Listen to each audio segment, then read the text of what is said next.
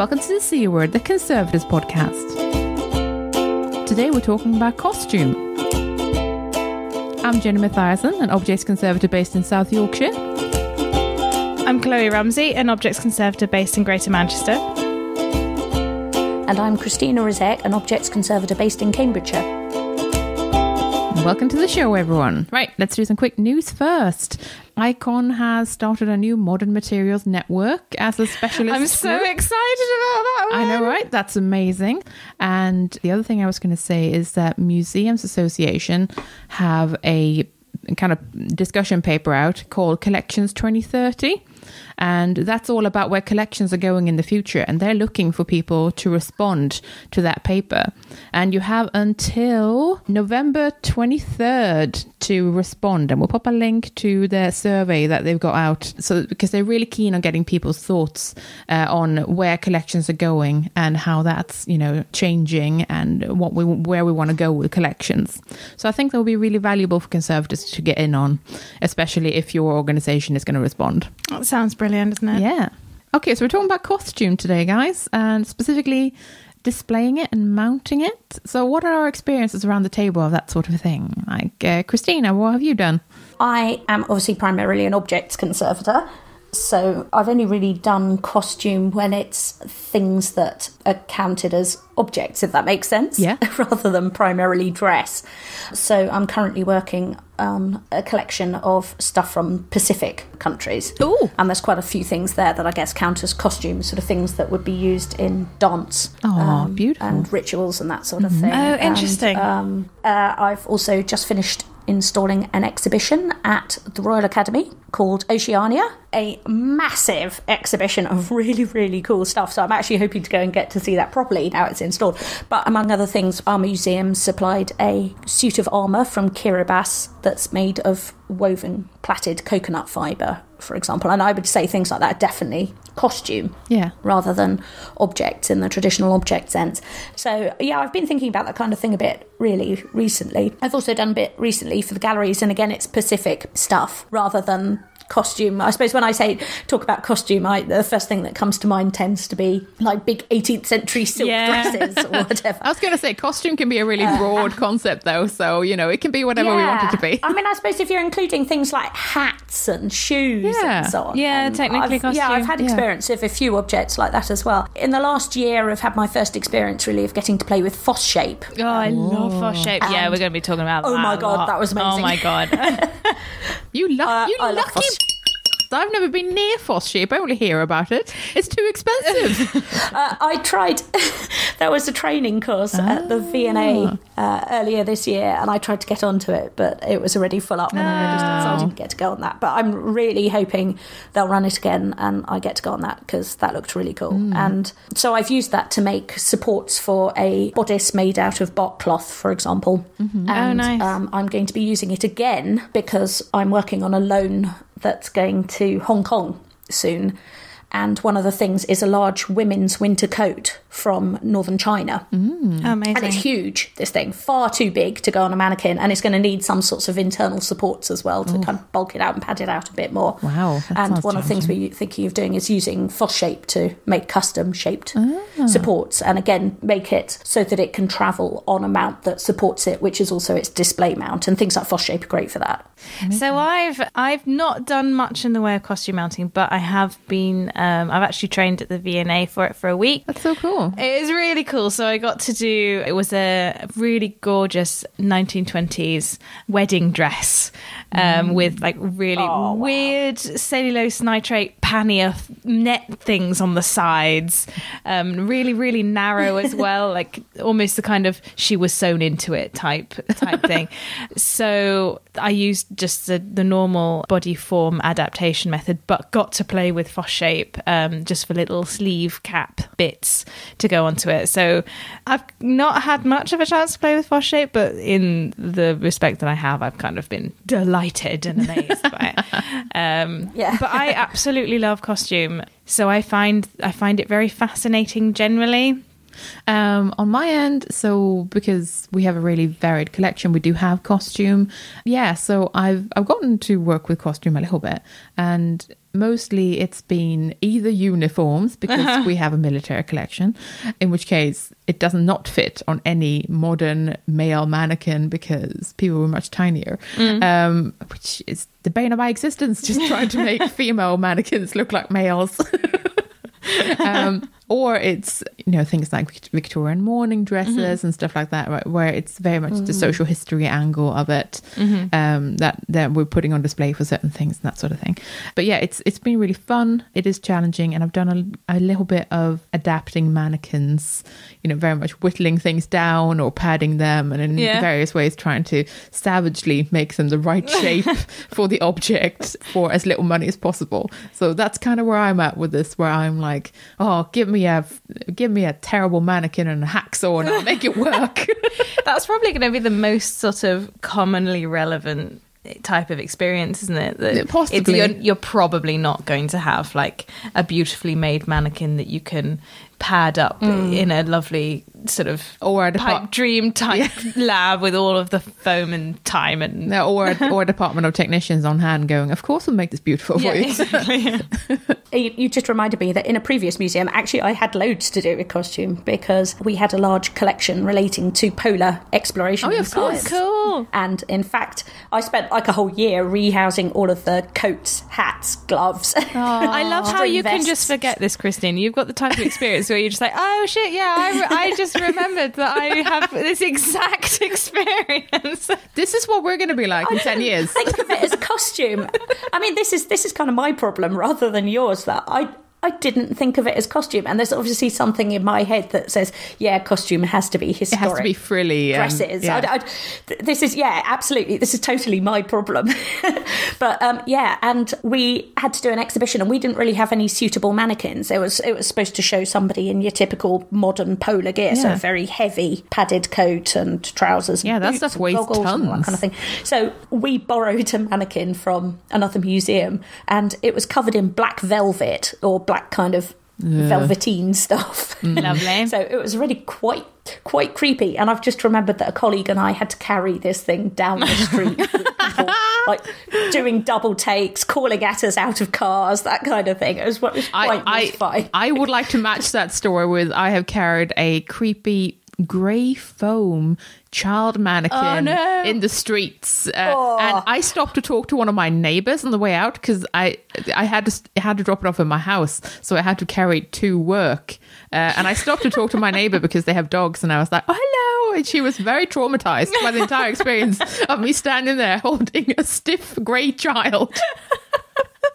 Mannequins are just creepy, aren't they? Mannequins are quite creepy, and also they really come in a real variety of shapes and forms and like weirdness, because we've got like a section of our store that's full of things that I find largely unusable. So they're very specific mannequins, like quite broad-shouldered men, and they're covered in something terry cloth like, and I'm like, what is this? This is not conservation grade. And then you got like this kind of standard foam ones that are just like the torso with the weird jersey like material on top, and then you got the full form creepy grey mannequins, and it's very difficult to make them fit any clothes because they're just too tall. Just put a bend in the legs. Yeah, I have actually. Should we talk about fashion? Because I feel like I feel as though this is probably one of those things that if you work in a museum where you got this mannequin and that's all there is and you just got to make do, it's sort of irrelevant. But it does really affect how we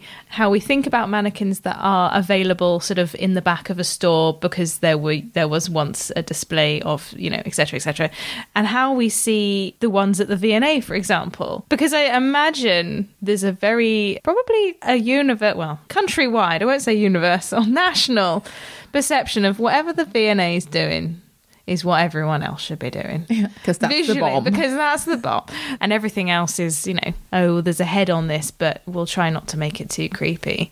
And I imagine that, obviously, if there's hats, use ones with heads. Also, interestingly, we don't always go for that. Like, if it's so I think it's a thing of, how tall the case is, because sometimes that's the limiting factor. But also, But also, I know that we favour putting military uniform, for example, on a headless one that just has that weird nub at the top. Yes, I like and the then nubs. we hang the cap on the nub, Yes. but padded so it's not damaging. Like so it doesn't have a proper head. Because actually, I don't think that style of mannequin has any heads in our collection.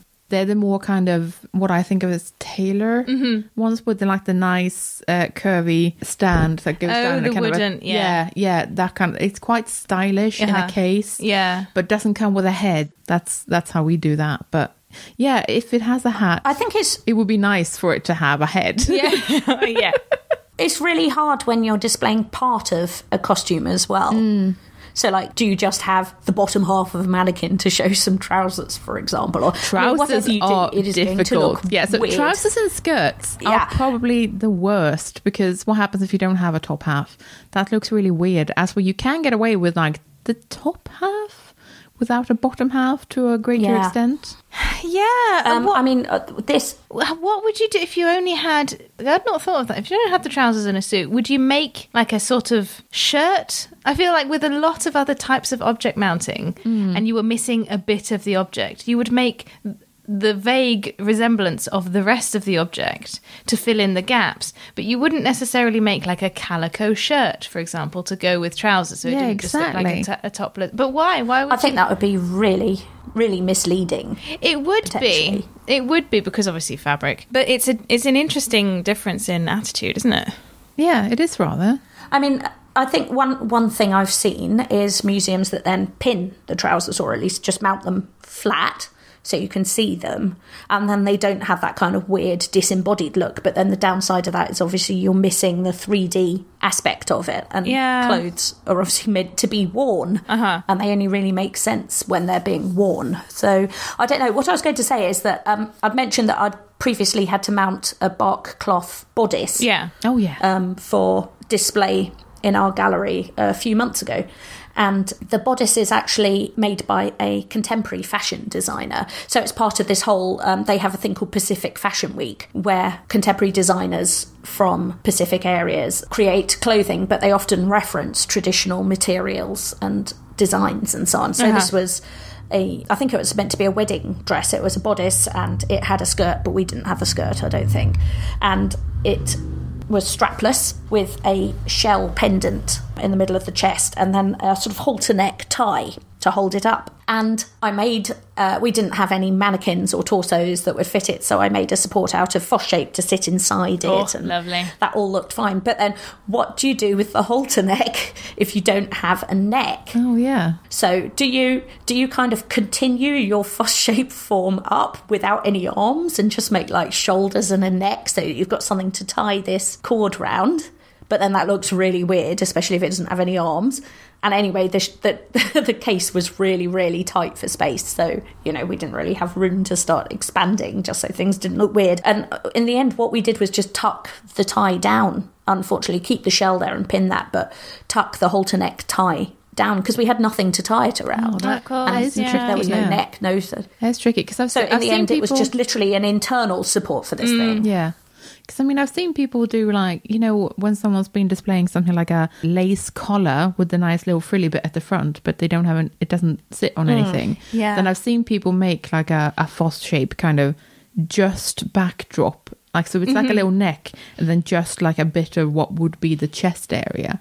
So it just sits on something, but then it has no context other than that. It's not like it has shoulders or anything. It's just there to show off that little bit and give support for the object. That's quite a common way of displaying, for example, like lace pieces, isn't it? No, that's true. Yeah, it's common for them to be just sort of flat mounted, basically. Yeah. So maybe people are more used to understanding the concept of that than just armbands or something, if you were to... maybe. I don't know. It's tricky. I have occasionally seen mounts made out of perspex. Yeah. So you've got the suggestion of the shape of the body and the object's kind of mounted in relations on the perspex, particularly where there's missing things. That does get hugely expensive, though. Well, and I feel like all of my examples of this episode are V&A, and I've apologise to everyone who's listening going, all right, fine, the V&A's good at it, all right, I get it. I know none of us can be the V&A, but I last week actually was amazingly lucky to go to the Frida Kahlo exhibition at the V&A, making herself up. I love it so much. There was a section in the middle where they were displaying her casts and, really interestingly, her corsetry type things, because she was, if you don't know the history of her, she was very badly injured when she was young, and then the casts and corsets sort of kept her upright, basically. And in particular, one example, which is basically just a column at the front and a column at the back, and then straps. And these things were so beautifully mounted with perspex, you barely noticed the perspex was there. It was extremely clever. And I was looking at this thinking, wow, how would anyone else mount this? Because, of course, the V&A can have a suspended perspex cage that you wrap something around beautifully and safely, and, you know, no one even thinks that there is a mount there, which is obviously the point. It's something nice to aspire to, but sometimes you do need something a bit more. Now, it's tricky, and there are a lot of, you know, interesting challenges like that. And particularly, altering mannequins for shape are like the least fun thing ever sometimes. I think you should give us the lowdown of that. Well, I mean, if you get those cheap mannequins that are all foam inside, by which I mean they're horrible styrofoam, that's what I'm thinking of, then you can carve that quite nicely, especially if you have a hot knife. You can carve that down. And then usually whatever fabric goes on top is stretchy enough that you can still reuse that. Because you know how you usually have to take off a sock and then it's kind of the bare styrofoam. And then you can just kind of go to town on that with a hot knife if you needed to have more waist or less boob or anything like that, right? And then you can just slip that sock over again and maybe tuck it in with some pins to make it a little bit tighter. And then that's still, you know, a kind of safe, nice thing for the clothes to sit on. What would you say the time? Because obviously, if it's nasty styrofoam, you don't want it to be permanent display. No, quite. Time. No, I would only use. What kind of length of time would you think? I'd only use for temporary things. You know, things that are less than a year. Less than a year. Yeah, I'd be the same, I think. Yeah, which is annoying because it limits you entirely, and then you've got to explain to, I suppose, the money holders. Yes, it's okay for this, but it's not okay for this. Why isn't it okay for this? Well, because of these reasons. Oh, well, yeah. You get into that territory whenever you alter a mannequin for anything, though, because ultimately you're making a very drastic change of a mannequin, depending on how you do it. But unless you're padding and it's not permanent, then if you're carving away at something or you have to alter the proportions of a mannequin, you're doing that on a permanent scale for the mannequin. So ultimately you might have doomed that mannequin to only work for one costume in your entire collection. And that can be a hard sell. True. Yeah. That can be a very hard sell sometimes, you know, when it's like, well, you really want this to go on display. So that means you have to sacrifice this mannequin to basically be its mannequin forever. Yeah. That can be hard depending on what kind of budgetary restrictions you have and stuff like that. And also about how much time you have, because often, you know, these sorts of things are like, oh my God, I found this amazing thing. I want it mounted now because the exhibition opens on Friday. Good luck. It's Thursday. Oh, please help me.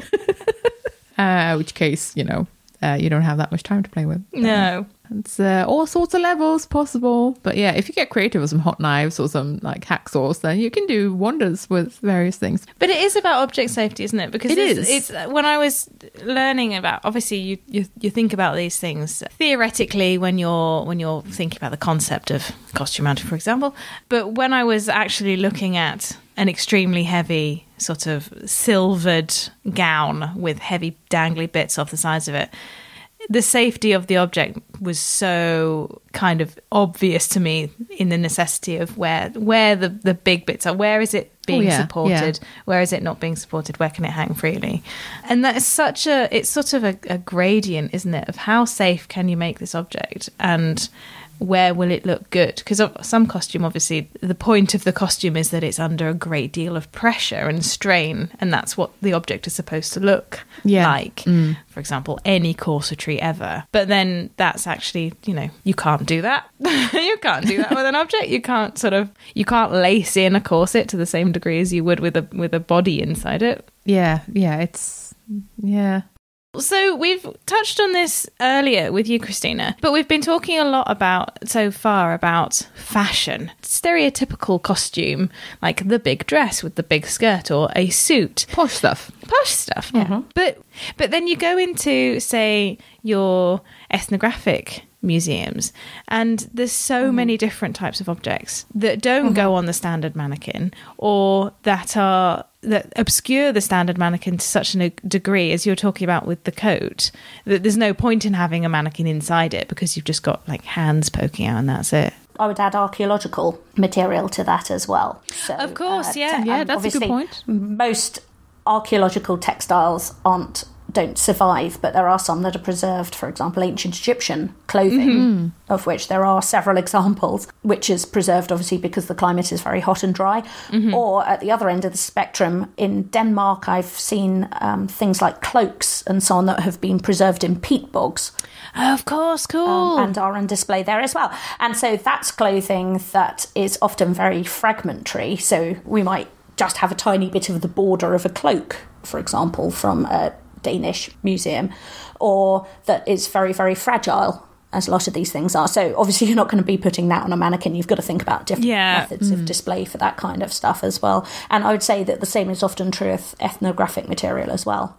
I feel like you see that sort of thing often displayed in a kind of a flat way. So sometimes even pressure mounted, Definitely. you know, like framed or otherwise very flat, and it loses something in its, you know, in it, because that's never how you. Yeah, but you never. That's not how it would have been worn or seen. And I feel like that sort of display is very good if you have something alongside it. For example, that maybe an illustration that shows how it would have been worn, something that gives it context, something that says, maybe this hem is from something that would have looked a bit like this. You know, anything like that. It relies on related material. Yeah, it does. It does to a great degree. So the Oceania exhibition at the Royal Academy, two of the items we took were cloaks that were far too large and too fragile to go on mannequins, and so were laid flat in cases. One of them was a Hawaiian feathered cloak. So a cloak covered in red and yellow feathers is absolutely stunning. I've seen very things heavy, like that. very fragile.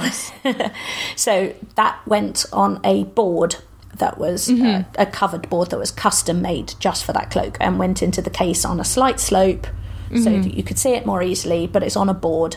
And the cloak itself is a kind of wedge shape, if that makes sense. In the bottom hem is wider than the top, so it's you opened it out. I think looking at it, you can kind of you could kind of see how it would have worked. The other thing was an object that I did, which was a Maori cloak from New Zealand made of woven flax. Oh, I'm familiar. They're lovely, aren't they? Yeah, so it's a couple of 100 years old, at least more, I think, and very, very fragile. Again, no chance that that's going on a mannequin. So again, that was displayed flat, but we did partly out of necessity because of the case size, but also partly for interpretation. We did actually make padded rolls to sit inside the ends and curve the ends round a bit and so on. So it had a bit of kind of movement while it was on display. It had a couple of folds in it that was supported underneath with sausages made out of calico, basically stuffed with polyester wadding. That again was on a raised board, and so to keep it in place we used magnets, which is magnet use. Oh man, I love magnet use. Stuff. So I painted 200 bloody magnets for this exhibition. I feel like there's a growing number of conservators who will be nodding along with like, I've spent a lot of time painting. Can I talk about magnets for 5 minutes? Yes, you can. Yes. So we also had 4 bark cloths that went on the wall, including one that was 4 meters long. Oh my God. Which were also held up with magnets. So that was an interesting process installing those. So I was interested, quite a few of the other lenders to this exhibition were also using magnets. And I talked to a few people and they all had different methods of toning in the magnets so that they blended in a bit better. How did you do it? So we were using those little rare earth magnets. Yeah. Previously, my museum has painted them with acrylic paints, and you can get quite a nice even finish with that, but it takes quite a long time. It takes a lot of patience. If you put the paint on too thick, it just peels off again. Often you need to kind of scuff up the surface to provide a key for the paint to stick to it, because obviously they're just smooth metal surfaces. So you need to kind of take a bit of rough sandpaper to it or something like that so that the paint actually sticks. The advantage of that obviously is that it's very easy to match the colour, because you're basically just mixing paint, and so you can get a very close match. And if you're careful about how you apply the paint, you can get quite a nice matte finish. And then we back them with a little circle of Melanex, so that the magnet isn't in direct contact with the object. There's a little barrier layer of Melanex that's the same size and shape as the magnet. We tend to use round magnets that are 20 millimetres in diameter, but I have seen people using bar-shaped ones or square ones or whatever. I've even seen people using more kind of 3D ones like pyramid shapes and so on, but I think those can often look a bit weird because they then look more like objects. Part of the object. Yeah, whereas at least the flat discs from a distance, especially if the lighting is quite low, as you'd hope it would be, that they often are very, very unobtrusive. However, for this exhibition, I didn't paint them, and I toned Japanese tissue paper. That's what we did. Yeah, that's what we did for our last exhibition. It's a really good method. Did that work better? Yeah, and it looks really good on the bark cloth because the texture is quite sympathetic to the bark cloth. It's very quick, obviously, to paint a whole sheet of Japanese tissue with, I use dilute acrylic paint. And so you just paint it as you would normally tone your Japanese tissue, leave it to dry, and then the only problem is because the paper is not opaque, unless you use really thick paper. But if you use really thick paper, it's hard to wrap the magnet nicely. So what I tended to do was put a sort of very rough base colour on the magnets and then put the paper on top of that. And that's also quite helpful because you get the base colour showing through very slightly in the little gaps in the weave of the paper. And then that means it kind of breaks up the colour a bit as well. So it's not just a flat, solid colour. I spoke to another guy there from another museum. They cover their magnets with masking tape, which is obviously even quicker. And I would never have thought of that. And I've gotten, the masking tape slightly textured. So that's an interesting one. I haven't tried that myself, but that's an interesting one. I hate adhesive tape so much. I probably wouldn't. I'd probably just fling the masking tape out of the room. Like, no! Well, I would want my barrier layer of Melanex in there, I think. I would feel really unhappy about putting the masking tape directly next to the magnet. When I was covering them with Japanese tissue, I stuck the tissue down with Klucel G. I basically cut circles that were a bit bigger than the magnet circle, stuck it to the top of the magnet and let that dry for a bit because you don't want it kind of squirming around while you're trying to wrap it. And then you can ease the sides around. And the other nice thing about paper is it's flexible, pliable, stretchy. You can kind of ease it around. So it becomes a sort of almost a kind of papier-mâché type process, doesn't it? Finally, I saw some costume, in fact, that was mounted with magnets, but the magnets had just been put in calico bags that were painted. Oh. So round magnets in a square calico bag. It's really quick to sew the calico bag, and you then pop the magnet inside, sew it shut, and paint it so it tones in a bit more, and then just plop it on your object. Magnets were all over the place in this exhibition. It's amazing how versatile magnets can be for even just attaching different bits of a costume and holding up bits that otherwise you would stitch on or hook on, and the hooks are too fragile or whatever. So it's really cool. I'm a fan of magnets, actually. I'm seeing them used in more and more versatile ways. Yeah, that's very cool. I really like T-bars as well for displaying costume, because you've got the... Sorry, you were going to say something. No, not at all. I'm looking at you because I was trying to figure out what the T-bar was, and then I realised, it's a T-shaped thing. Yeah. Duh. So I think all over the world they've used the straight shoulder arm with a block body method, haven't they? Not just kimonos, not just whatever. The shape of it always reminds me of the Rio statue of Jesus. Yeah. Because he's very... yeah. No, I had not. Because he's cross-shaped. They're really, really easy to mount. And I like the elegance of... So I've seen the Whitworth has mounted a couple of that form of costume on just a pole suspended with fishing line from the roof of the case. And it's not a heavy object, so it's, it's fine. There's no central support bar. It's just as though it was a textile folded over a pole hanging from the roof of the case. And it's just such an elegant way of doing it, because you just have the object. Minimalistic indeed, yeah. But then I quite like those ones with heads, because it's kind of so stylized. It's almost Art Deco in the way that they do it. But then you are then you are kind of enforcing a particular kind of modernist style that wouldn't necessarily align with the object that you're mounting. That's the thing about mannequins and stuff. That's actually something that occurred to me when we were talking about mannequins. And do you think you are unconsciously influenced by the mannequin itself, and like how nice or otherwise, how cheap, how classy it's perceived to be? Do you think that affects your perception of the costume as well? Because it does kind of become part of the costume and mountain. I think, and if something's on one of these really terrible, scary mannequins, for example, like the grey ones you were talking about, Jenny. Oh, they're terrible. I think it does really do a disservice to the costume as well, and I think it changes how you view that. Or if the mannequins are really kind of 1980s style and they've got like ridiculous hairstyles, for example, I think that's quite distracting. Yeah. I've just remembered that my dad used to have a factory that manufactured mannequins for shops. Really? And my mum used to do the makeup for them. Oh my God. The makeup? This is when I was quite small. Yes. Oh my God. And very 1980s, like loads of coloured eyeshadow and so on in a terribly glamorous way. And as kids, we always used to get the wigs to play with. Oh my God, wigs. And if I can find some photos, I will tweet them. That's amazing, please. I hope you find some. 1980s mannequins, I will. I have... What about ethnicity? Yeah, but then because I think you're getting into... Do mannequins have ethnicity on the basis that they tend to just be a weird colour or a neutral colour? Well, yeah, but I mean, if you've got your kind of beige skin colour, that I think is very... I suppose you're right.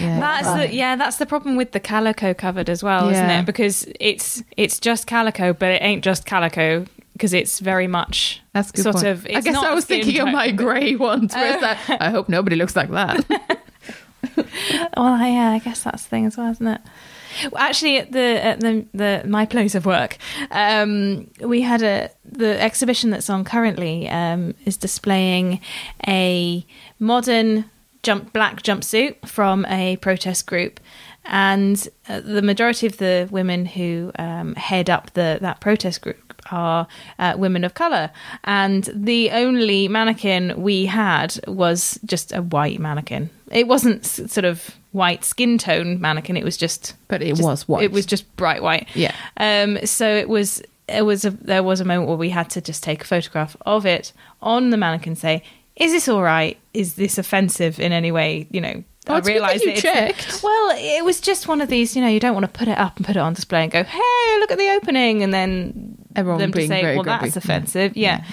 And they said that was fine, so we ran with it. But when you're working with community groups and the culture, the owning cultures, that must be another layer of things to consider with what does the mannequin look like? Is there any sort of kind of racial stereotyping alongside it that they might consider? And it's a good point, because we recently had to buy some child-size mannequins because we found that we only had the creepy grey one. It just didn't really work, right? And because we're supposed to be a child-friendly museum and all that stuff, we're going to be displaying a lot of like kid-sized stuff. So we decided, okay, we're going to need some child-size mannequins. And having gone and looked at various mannequin suppliers, I found that they don't come in colours. They just come in like white or off-white. It's not like you can choose. At least nothing I looked at gave you the option of going for something that was like, let's say, a warmer skin colour, or like even anything that was considered skin colour. Like it was all like, this is your plain white, this is your plain magnolia mannequin. Is this and a that whitewash thing, do you think? Do you think it's us being awful in this country, or is it just that's the colour they come in? Because you how often in shops have you seen mannequins that aren't just white?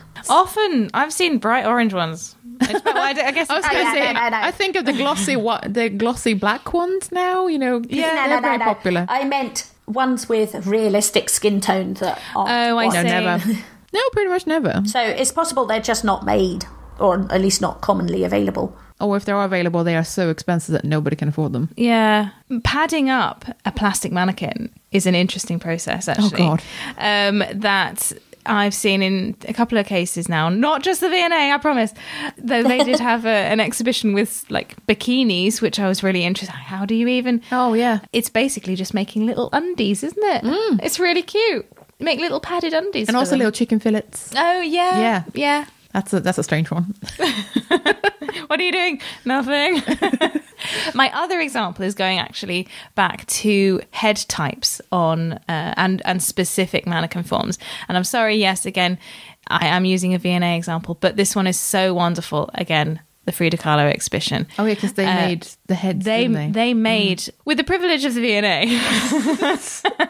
They made specific, and I think they do for every time, make specific mannequins for the specific show that there was. I spoke to the mounter Rachel, who was the project mounter, the exhibition mounter, in December, 7 months before the opening of the exhibition, and she was in the process of designing the mannequins, and she had worked out the dimensions of Frida Kahlo as the woman by her clothing sizes, which is amazing, her height, waist size, etc. She had identified, I think it was 3 arm and hand positions that were kind of iconically her, and gone through the process, or she was, I think at the time of speaking to her, mostly the way through the process of designing these mannequins that were Frida Kahlo. And when I was speaking to her, she was going through the process of designing the head, and it was all about how much do you put in the way of facial features, what do you do with the hair, it has to be iconically Frida Kahlo, but subtle and not sort of, there are her eyelashes kind of thing. And what they achieved just a pair of eyebrows. Yeah. And what they achieved was actually really kind of subtle and a delicate nod to her, whilst also conforming to what people would want to see, the expectation of what they actually want to see, which is they want to go and they want to see Frida Kahlo's clothing on Frida Kahlo. And that was really nice. But again, so resource heavy, you can't believe it. Obviously, Rachel did a fantastic job. Everyone's all very jealous of what she managed to achieve. I feel like, so obviously fashion in museum exhibitions has become a huge thing, right? It's such a big trend now. We've been seeing it for years. And I don't think it's going to go away anytime soon, I think. Displaying costume. People love to see costume. Yeah, it's going to keep being big, like really big. And I mean, obviously the V&A and like places like the Met and all that stuff, they do really, really top grade stuff. I'm also thinking what kind of exhibitions we're seeing. I feel like it's like iconic people like Frida Kahlo. Yeah. David Bowie. Yeah. Groups of people like royal family, that sort of thing, right? And also fashion houses have been doing their own things, so that represent the work of a designer for a fashion house through the ages, like that sort of thing. Other than that, I see weddings. Like everyone freaking loves seeing wedding dresses. Yeah. Like a room full of wedding dresses makes people throw money at you, apparently. I don't get this is a personal gripe. I don't get that, because I feel like in a way wedding dresses are very much changed by the style of their time, but they don't represent the style. They don't represent what people were wearing at all. They just represent what people were wearing on one day. Yeah. I think this is probably just like a really hyped up wedding culture thing. Oh, yeah. Because I'm being very skeptical of this, because I don't really think wedding dresses are all that special. I've worked on wedding dresses and they are fine, but they are not more interesting to me than another dress in front of me. Yeah, exactly. All costume is interesting, and I guess I'm possibly just a bit yeah, it's fine about the entire thing, right? But then I'm not one of these princess type people either, who's like really, white wedding dresses. Like that's never been my thing. But I recognize that it's something that other people really love. And that's why they're so hugely popular, I think. Can I just add that the V&A has a video on their website about making the Frida Kahlo mannequins? Oh, do they? Great. Oh, brilliant. Well, in that case, we'll pop that in the show notes. But yeah, so those are the kinds of exhibitions that I see. And but I kind of want museums out there to do more. If you're going to show off fashion and costume, I would love for you to do exhibitions that are like this is what people in the area wore for That's the what I 1950s. Or I want to see more everyday things. I love that I can go and see Frida Kahlo stuff. That's amazing. Obviously, that's amazing. You can't, it's sold out. Well, in theory, I could have. Obviously, I love that those things are available and they should very much still be a thing. But I also think that there's so much beauty. Having just gone through 100 white nightgowns, and I know that every museum with a social history collection has a billion nightgowns. But having actually gone through them and seeing the different levels of embroidery, the different decorations, how people have very much personalized these, and these are hand sewn things. This is before machine stitching and all that, right? Having seen some of the effort and beauty put into an everyday object like that, I just think there are endless exhibitions in there just highlighting how amazing it is that humans have made costume like this. People's workwear. I want to see workwear. Yeah. Love it. Yeah. So my museum has a great collection of workwear that I've never even opened the boxes of. Yeah. I mean, I've only been there for a year and there's all sorts of other things I've got to do first. But we've also got a brilliant collection of political t-shirts. Oh, that's which I have seen a number of, obviously, because we've accessioned some in the time that I've been there. But there's the interest of how people dress their bodies and how they present themselves. Yeah. Whether that's how people present themselves personally or how, let's face it, companies and employers want to dress their employees. Yeah, it's really interesting. It's really, really interesting. I really look forward to seeing what people do. That's not all like super duper, this is a celebrity and, oh my God, this is an iconic person. Because everyday people are also very cool.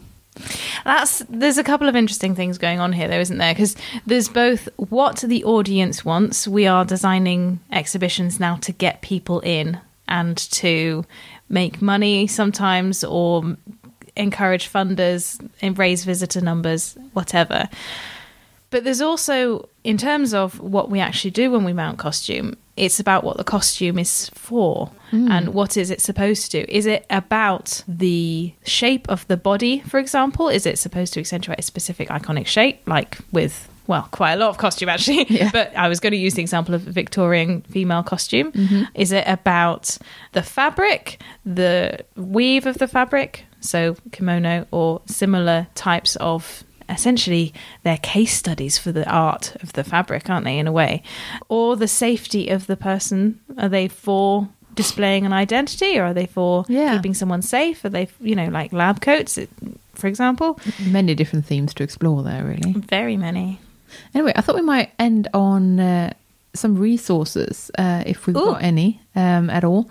So, because I'm a povo and I can't go to paid training, I find webinars very, very helpful. There are 2 great webinars on Connecting to Collections website. They are a little bit on the American side, but they are very good. One is called Much Ado About Mannequins, and it's from 2016. And I love that name. Yeah. And one is Mounting Garments from 2013. And I'm going to pop links to them in the show notes. They are very good webinars with resource handouts and everything, which it's basically like a crash course in how to mount garments. It's great. So if you can't afford to go on fancy things, then the internet is your friend. I really like Lara Flecker's book. We have an interview with her later on in the episode, but her book is extremely hands-on, practical, and it has all of the practical best practice, basically. So you can read through that and see what you can achieve yourself, and also what you're trying to work towards in with whichever sort of budget situation you're working with, budget and time situation. For other resources, if you have been given, for example, a grant for the display of something, Proportion London is a mannequin maker that are museum grade, conservation grade, and they can be adapted. They come in loads of different sizes, shapes, male, female, children, trousers, not trousers, all of those, and side pole adapted as well, so you can fit trousers in there. Loads of different types, and they can be taken apart as well and kind of hacksawed about if you need to do that, and padded up or not necessarily padded down, get a slightly smaller one than you think you need. they're really good. And then, of course, I'm not sure about the suppliers of Fosshape, actually, but I imagine if you just Googled Fosshape, does Pell sell? Pell they? Care, is it? Yeah. So that's probably your source for it in the UK, really. Yeah. Yeah, cool. Oh, and also I found a very nice blog entry on Atlas Obscura, which was all about how they're mounting costume and stuff at a museum. And I'll pop a link to that as well in the show notes. That's also worth a little read. The most useful thing I found was a thing about making padded hangers, of which I made dozens while I was in my previous museum. So many. But not exactly mounting. Storage is another whole kettle of fish, isn't it? But padded hangers are a really nice way of obviously storing. And if you really have no other choice, you can make padded hangers, can't you? My museum actually in the last exhibition to display political t-shirts, my colleague made padded board t-shirt shapes inserts that were attached to the walls with magnets, invisible magnets for them to sit on, rather than going for the coat hanger effect. Cool, so it looked like there was a form inside it, but it wasn't human shaped form. It was kind of t-shirt shaped form, which was really nice because, you know, most of these kind of blocky t-shirts are the same shape and size. So it had this really uniform kind of look, which worked really, really well. That's very cool. And before we go, I would just really like to give a shout out to another podcast that you can have a go at listening to. It's called Unravel, and it's a fashion podcast. What makes it special is that one of its hosts is in fact a textile conservator, and her name is Dana Gooden. And basically, I really recommend this show. It's a really great listen, and we'll link to a couple of their episodes, which might be of special interest to conservators and, you know, museum boffins out there. I recommend the show in general, but definitely go and listen to these. Anyway, those will go in the show notes. Right. Well, in that case, I think we shall listen to an interview by you, Kloe, shan't we? Let's. I'm sitting here in the V&A Textiles Conservation and Costume Mounting Studio with the brilliant Lara Flecker, who has kindly agreed to speak to me today. To start us off, Lara, could you tell us a bit about yourself and how you came to be where you are? Hello. As with all these things, my career kind of developed as opposed to me sitting down at an early age and thinking, this is exactly what I want to do. But I did actually have a bit of an epiphany moment because I was doing a foundation art course, and I went to see a play, and I was about to go off and do some kind of textile design degree. And I went to see this play and suddenly realised that there was a world of costume making out there, and realised that that was something that I definitely wanted to learn how to do. So I did go off and train as a theatre costume maker at Wimbledon School of Art, and did work in that industry for a few years. But before that, I'd even started that, I was interested in the museum world, and had even looked at conservation as a possible career, but had kind of hung back from it a little bit. And that's fundamentally because I'm a very practical making kind of person, and conservation for me, textile conservation for me, did not completely fit. I didn't fit completely into that. My skills didn't. So I went to Hampton Court to do some volunteer work, and at the time they were doing a lot of mounting at Kensington Palace. Okay. And I ended up actually getting a job and doing a lot of costume mounting them. And from there, the job at the V&A came. And I'm extremely glad that I just happened to see it, because I didn't know about it. So how do you feel that being at the V&A has impacted your career? Well, I think fundamentally, when I first arrived at the V&A, my job title was seamstress, and there wasn't a great deal going on. Mm-hmm. I mean, there was stuff going on, but not in the way it is now. And as I started, the exhibition programme started to develop, and basically that has just taken on a life of its own. And every year there is now more and more and more exhibitions, and displays. And we're now kind of, I mean, there was me to start off with. There are now 4 permanent members of the costume mounting team, as well as contractors. So you can see that the whole job has changed enormously. So I think my role as a costume mounter has had to kind of respond to the sudden kind of demand for more costume exhibitions in the V&A. So those two things have kind of developed together. Were they led by each other, or was there one particularly led by? It was led by, I think, the demand for fashion in museums. Right. I think that's what's kind of driven it. Okay. So compared with other museums, this department has a wealth of time and resources, but you're also constantly challenged to display things differently. And as you've said, the exhibition timetable has just snowballed. What do you see as the main driving forces of innovation in costume mounting? I think probably public expectations is, but then in a way that's the curators and designers' interpretation. But there is definitely there's definitely a feeling the whole time that you mustn't stay still. You're always building on the project before, or the so it's almost like you're you can't just repeat the same thing over and again. You're always looking for something new and exciting. The other thing that always is a huge factor in these projects is budgets and money. I mean, there's you could do amazing and wonderful and glorious things, but the budget is what restricts that and kind of allows. Sometimes there's a bigger budget, which means that you do more. And I would always try and take advantage of the projects with the money to try and push the bounds a little bit more.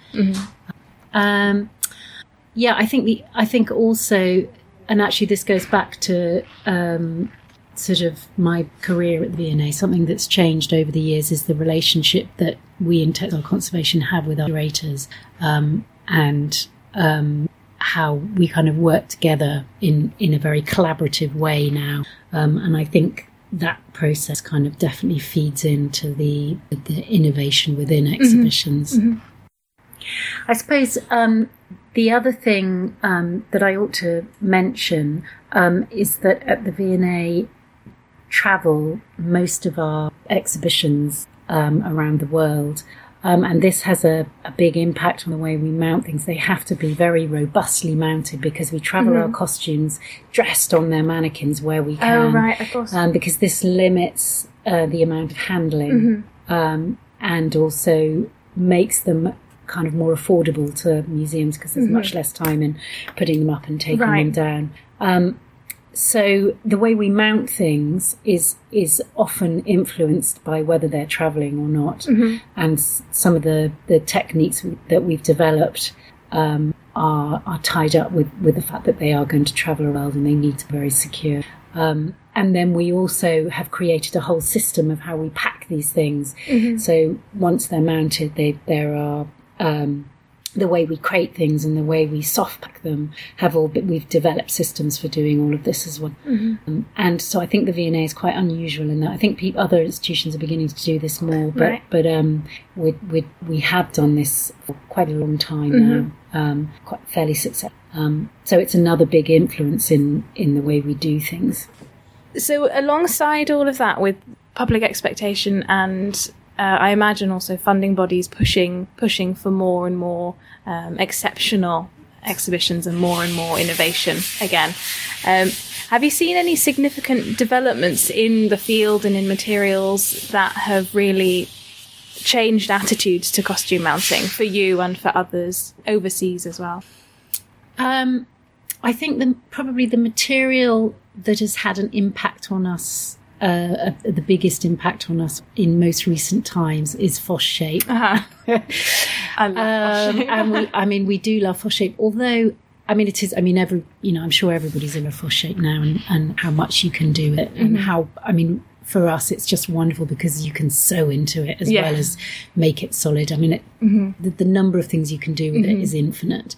But actually, we've also found that when you introduce a new material like that, suddenly you can do more things. And so then suddenly the expectations is that you will do more things. And so again, this is another issue that we have, that you're constantly kind of, pushing the boundaries to see what more can you do with this material. And if you do that, then, maybe you could do this. And it usually means an awful lot of our time developing things. And an example probably where I would say the project where we've used Fosshape most was in an exhibition called Revolutions, where we ended up making Fosshape limbs and then attaching photographed sort of hands and feet and legs to the bottom. So it was basically, we made a 3-dimensional limb that was sort of going to do what the flat hand or foot or leg carried on doing.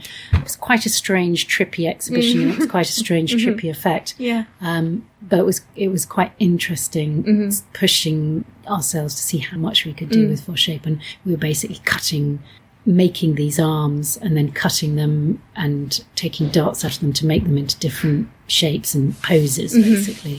So it was an interesting project. So yeah, Fosshape. Brilliant. And are you allowed the time to make those developments, to do that work? Because it sounds time consuming. It is time consuming, and I would say, we can only do it within the realms of each exhibition. Yeah. So if, for example, in that instance, the designers came up with an idea, right, and within a very short time, I needed to see whether that was possible or not. So within that project, I could never sort of sit down and say, I think we should experiment with this material and see what we can do. It's always project driven. But there's huge scope within that, because we do an awful lot of different exhibitions, and I think it's hard to make sure that we make the most of those opportunities. So lastly, now there aren't very many books on the subject of costume mounting, and I think it would be fair to say that yours is the core in the field. What led you to producing it? Well, very simply, that at the time there wasn't really very much available, and lots of smaller museums and institutions are expecting their staff to mount things with very little training, or that's the other thing, there's lacking very, very little training available at the time. And it just seemed the right moment to try and get a book out there that could help people who, I used to get phone calls from people saying, I don't know where to start. Yeah. And so the idea of the book is just that it's really practical, and you can kind of look up what it is you need to sort of mount, and that there are some sort of sensible advice that you could, if you followed the instructions, you could produce something that is supportive and be the right shape and that kind of thing. I mean, I think there's more stuff coming out. I know Janet Wood is doing a book. Okay. There's never enough of this kind of stuff, and also, we could probably now do a new book where there's, that would include things like Fosshape. There's all sorts of things that we probably, new things that we'd do now. But fundamentally, they're, the basics in there that we still. So what would your advice be to smaller museums that have no access to training or resources, and they find themselves in a situation where they have 2 items? Well, I think not to panic. Right.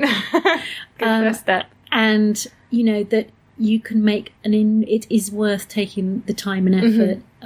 You can make a huge difference to the way something looks and how safe it is on display just by applying a few of the techniques that I put in the book. And there should be all the information that you need in that book to carry them out. So it will explain at the back how to gather up net if you need to gather up net, or so that you don't need to go somewhere else to find out how to do something in order to do something in the book. It should be all very basic. It's kind of common sense. And it is working. It really is doing. Even the tiniest bit of padding can make a huge difference to a garment and to its when it's on display. Great. Well, Lara, thank you very much for speaking to the C Word. It's been a pleasure.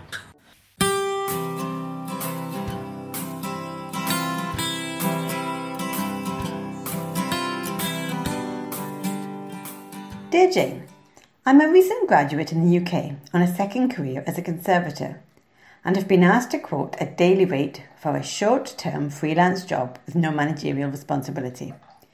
I can't find any suggested rates for this kind of position, daily or hourly. Any advice? Many thanks.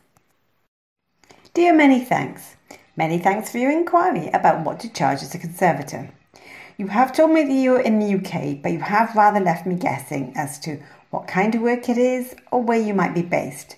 So I'm kind of going to guess that it's not particularly specialist and that it's not based in the capital cities of London or Edinburgh, as I think you need to ask for a little bit more. So, how to answer the question? Well, we could start by saying what we think that we're worth, or we could look at comparators. I decided to follow the advice that I give everybody when they ask me about daily rates and look up what does a plumber charge. Now, what a plumber charges very much does depend on where you live. But in the UK, you're talking £40 an hour, something like that, perhaps up to 60. So that's the first benchmark. What does a plumber charge? As a bonus, I looked up electricians as well, who seem to be slightly cheaper, but in the same range, 30 to 40. And I looked up a few other tradespeople as well. Mechanics in a garage seem to be charging £50 an hour for servicing, but I think that the staff are not getting that £50, so I'm not sure how seriously to take that. So those are our competitors, people with skills, but probably not many qualifications, and certainly not as many as us, but people who've got lives to lead and families to feed in the same way that we do. And I looked then at what I suspected would be the bottom figure, and I looked at what an archaeologist gets paid. And according to some data on a website that I found about hourly rates, it was a shocking £15 an hour. £15 an hour seems to me really quite a, depressing amount of money to be charging on a daily basis for a qualified postgraduate or graduate trained profession. And to my mind, I know it's nobody's fault that they're in this situation, but as a profession as a whole, when you start charging that little, there is always going to be a danger that your input isn't valued. So I think that we're going to pitch ourselves somewhere between the plumber and the archaeologist. The other way to look at it is look on the conservation register. If you go there, the Icon Conservation Register, you can see what people are charging around the UK. There are quite a few people show their hourly rate. And this might be a lot more helpful to you because you can see where people are based and you can make a more direct comparison to the kinds of activities that you're being asked to do. I've spent a few hours now looking at hourly rates, and I noticed anything from about 20 to about sort of £50 an hour. I think hovering mostly around the 30 to £40 an hour. But again, there's quite a lot of variety on there, you'd be surprised. So this is where I'm going to pitch up. I'm going to come and recommend that you ask for £35 an hour. Now this may seem a lot for a recent graduate, but I'm guessing if you're bidding on an hourly paid, then you'll be sorting out your own national insurance, you'll have to have your own indemnity insurance, you'll be covering your own sick pay, your own annual leave costs. And these things really add up, as well as your own transport, any tools and equipment. Once you start looking at things like the indemnity insurance that you have to buy as a private practitioner, you really do need to start to budget for all these things. So I don't know how desperate you are, but if you ask for £35 an hour and they really want you but they can't afford that, then they might ask again and you could go down. If you ask for £20 an hour, they're never going to say, well, hey, we think you're worth 35, why don't you ask for more? So ask high, hold your breath, and that's the only advice I can realistically give you. I really hope it works out for you. We'd love to hear, anonymously or otherwise, what rate you do end up charging. Over and out. Today I'm reviewing The Care and Display of Historic Clothing by Karen M. DePore. It's written and presented in the manner of a textbook for multiple levels of experience and expertise with costume collections. So as such, it doesn't go into detail about specific conservation methods. My initial impression of it is it's the type of book with an if there's any doubt consult a conservator section to it. We literally can't know everything, so we've probably all felt that slightly guilty feeling of disappointment when we find out that a book isn't just going to tell us what we need to do. I have been honestly surprised by the breadth that's covered in this book, though. Not just storage or display, not just weave structures. So let's get into it. Chapter 1, A Timeline of Fashion and History. I love a timeline, so I was both pleased and surprised to find this section. It covers events and innovations in costume broadly and provides a context for costume collections. I do bear in mind, though, that it's a world events view written by an American author. I think, for an American audience. So there's only so far it can be expected to cater for local social history collections in the UK, for example. Chapter 2 is called Historic Costume Basics. It starts from the beginning of the process, accepting acquisitions, numbering, packing and storage. And it does start at the basics, assuming an unfamiliarity with the museum process. While to many of us listening, this isn't necessary, but the nature of this book would make it a valuable resource for new students, apprentices and volunteers, particularly the volunteer teams or volunteer-run museums without a conservator or without a museum-trained professional. The next chapter is about dating costume through style, and it gets more curatorial. I'm a complete sucker for this sort of thing. Diagrams and a table of features by date. It's worth noting again that this book focuses primarily on American and European fashion and history. Following this curatorial view of assessment, we dive into the conservation again with fibre identification. This was another surprise, and I wondered how accessible it would be to different readers. The answer to this is quite. It describes in detail how to perform a burn test, which, though I recognise it as a valid method, I'm personally dubious of. It then goes through the process of microscopy, with descriptions of what to look for and with nice big pictures of examples. In this section, I would have liked a bit more about textile qualities and what to look out for with sight and touch. As you'd expect, the chapter Preparing for Display describes more of some conservation techniques. Personally, I wouldn't advise some of the things that are suggested here for non-conservators, but it is expected in a volume that's targeted at so many people. It's written and described really well, however, with an appropriate amount of caution thrown in. The Dressing for Display chapter is comprehensive and, again, broad, with tips for lower budgets as well as higher. As I've said previously in the episode, I've trained at the V&A briefly in costume mounting, but I'm still very new to it as a discipline. I'm delighted at the detail given, including measuring guidelines and cheats like using tights as a stretchy covering during the process. Though there are photographs in this section, I could still do with some diagrams along some of the descriptions. After this, we get curatorial again, with the Reading Costumes section, with an in-depth description of how to look at clothing and collections to learn more of their history. Exhibiting Costume goes even deeper into the curatorial waters, with the psychology of clothing in exhibitions and the case studies of different uses and achievements in exhibition storytelling. At the end of this chapter, we jump back to conservation, with managing environmental conditions, lux, and RH briefly, and also pests and pollutants. Although the descriptions are clear and effective, these are deep and complex scientific topics, and it's a bit of a shame they're addressed so briefly. I have to remind myself, though, that the target audience is very, very broad. The target audience is clearer in the final two chapters on interpretation, outreach and engagement, which are both instructive and imaginative. In fact, a comprehensive section on exhibition and label writing is something that I can see myself using gratefully when responsible for conservation outreach. Such a huge range of topics are covered here that I'm encouraged to stop thinking about who the audience might be, the perfect person to benefit from everything, but actually to consider that this book aims to achieve the instruction of a process and aims to provide all the information required for that process, regardless of the target audience. In this context, I can see the book as a way to inspire and instruct curatorial and collections management professionals in the best practice use and storage of their costume. And it provides much of the information to do that on every step of the way. In most institutions, particularly those with conservation staffs, it's unlikely that every section of this would be relevant to a single person. But in situations of one person being solely responsible for the exhibition of a collection, this book would be invaluable. It could also function as a learning tool and a quick reference text for a non-specialist, or an aid memoir for specific bits of information. Generally, it's been enjoyable to review, particularly the silhouette diagram timeline.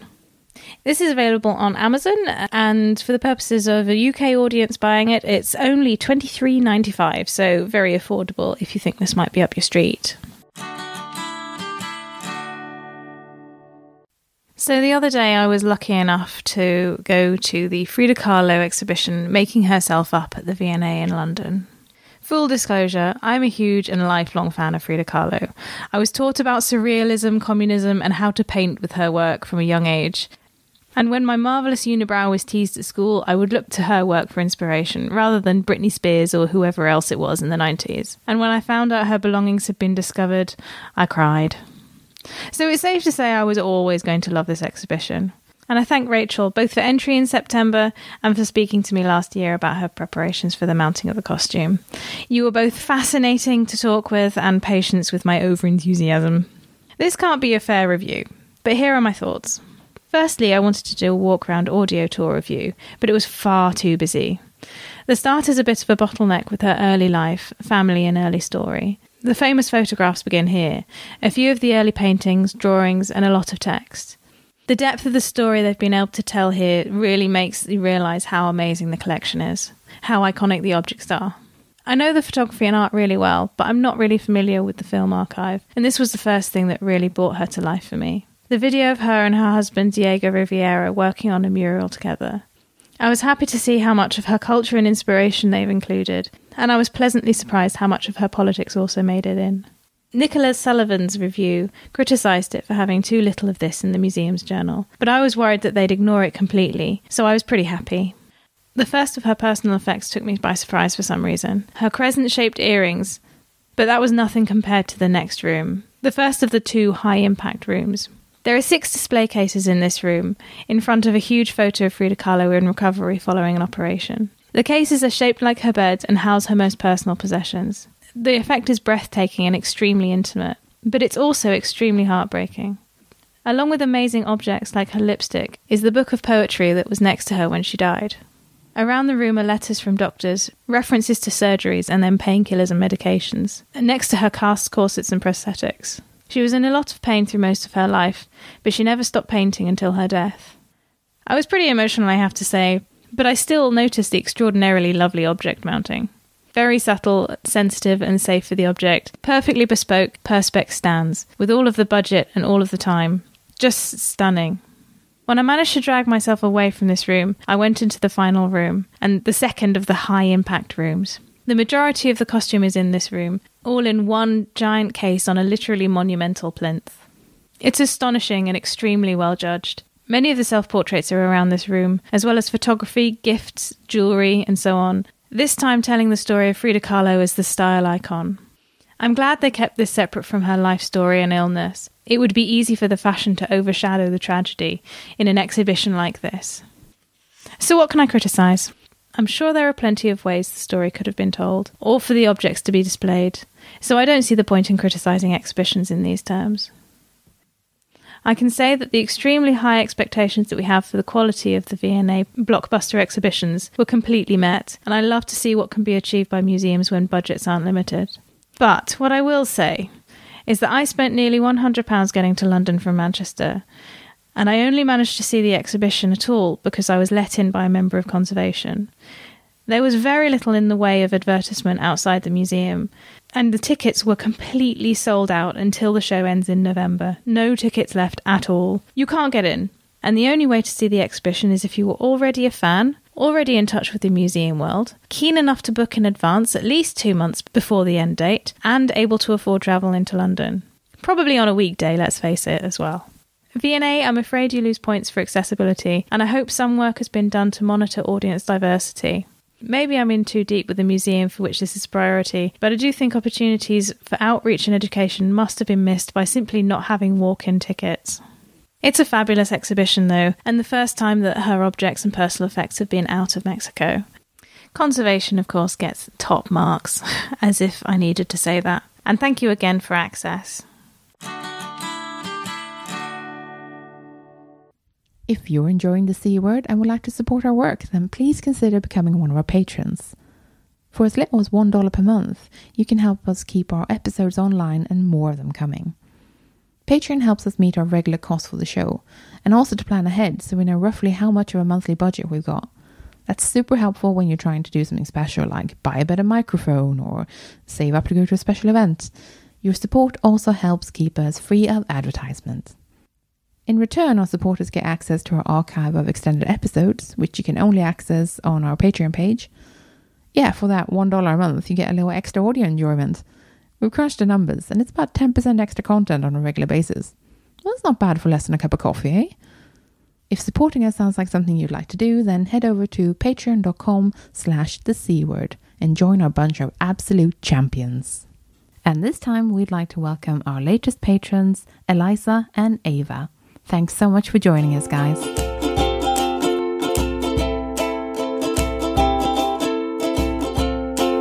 Thanks for listening. We're the C Word, and you've been listening to Christina Rosaic, Kloe Ramsey, and me, Jenny Mathiasen. Join us next time for an episode about military collections. In the meantime, check out our website at thecword.show, tweet us at thecwordpodcast, or simply email us on thecwordpodcast@gmail.com. The intro and outro music is Spring by Didi Music, used under Creative Commons Attribution License. Additional music and sound effects by Callum Robertson. This has been a Wooden Dice production.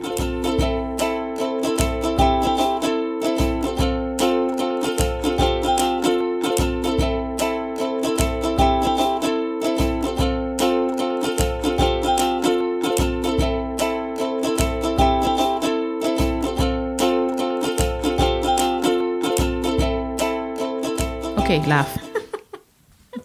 I think if you ever need like background chuckling noises, you've got so many samples. So many options.